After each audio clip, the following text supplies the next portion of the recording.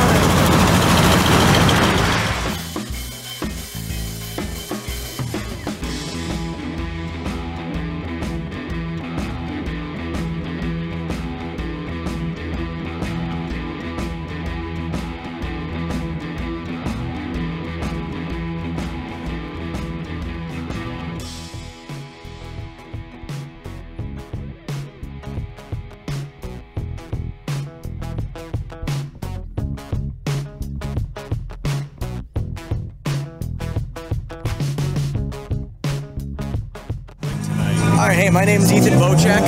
This is my 1990 Volvo 240 with a 6-liter LS and a turbo. So, can you tell me a little bit about the motor combo, why you went with this? Yeah, so it's a, technically it's a LQ4, so a 6-liter iron block motor out of a Chevy Express van. Main reason for it is they're a lot cheaper than doing an actual LS, and with the iron block and the turbo, just a little more assurance, you know, with boost. The whole car weighs about 3,100 pounds, so to me it's still relatively light, so it was worth it versus spending money on an actual LS. But as for the setup, it's the stock bottom end, so crank, rod, and pistons are all factory LQ4. Has a different cam. It's what they call the floppy stage 2. It's an Elgin performance cam. Pack racing springs. Heads are stock minus the springs, and then I upgraded and refreshed the valves and retainers, all that stuff. It's LS9 head gaskets, LS7 lifters and lifter trays, hardened push rods.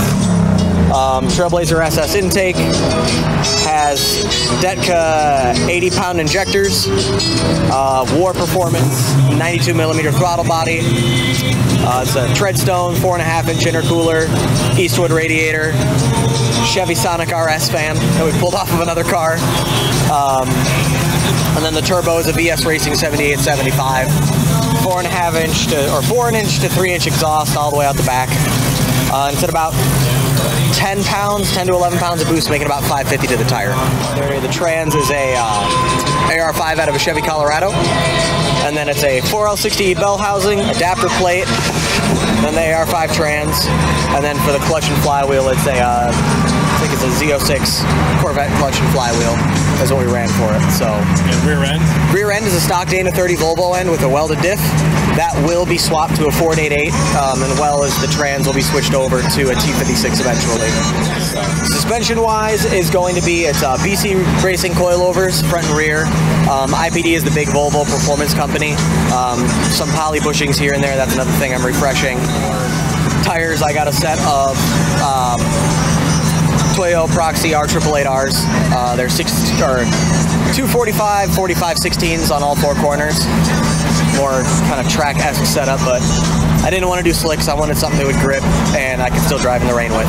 So very cool. Yeah. Now, have you drag raced it or tracked it, or is it just a cruiser? Right now, it's just a street car. I haven't done anything yet. I want to take it to Great Lakes after I do the rear end swap, because I really don't know how well this one would take launching it. But after that's in there, I do want to see what I'll run, you know, on a quarter. I just built it because I wanted something you don't see. I wanted an LS with a turbo. I always wanted a V8 and a turbo, and wanted something you don't see at car shows. So pick a Volvo. So that's awesome, man. I appreciate you taking the time. Thank you. Talking to me and bringing the car out. As we've talked before, I love the car. Thank you. I appreciate it. Very, very neat. Kind of jealous. I've kind of wanted one for a while. But very neat, very neat. Thank you. Thanks again for taking the time. Not a problem. Have a good one.